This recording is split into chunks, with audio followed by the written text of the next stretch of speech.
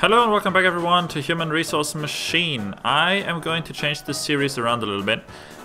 Since I've started it, I didn't really have that much time to record and comment and all that stuff, and also I figured out that you watching me just doing nothing and just thinking, not that entertaining really. So I did a parallel attempt, which is employee number 2, who's already at 39 years.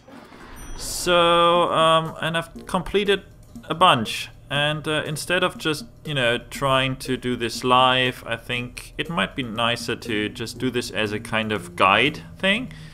There's a couple I haven't completed yet, or where I don't have the achievements, but maybe I'll sort those out. I'll probably do just one level per episode, which means that these bottom ones will probably be super short. And I'm trying to explain a little bit what I did, what my thought process was, and yeah, I probably won't be able to give you the mathematical background, maybe a little bit of the programming background, but anyway, yeah, let's get started. I mean, mailroom, year 1. This is probably the most straightforward thing you can imagine. We only have the 2 commands, inbox, outbox. We need to get the 3 from left to right.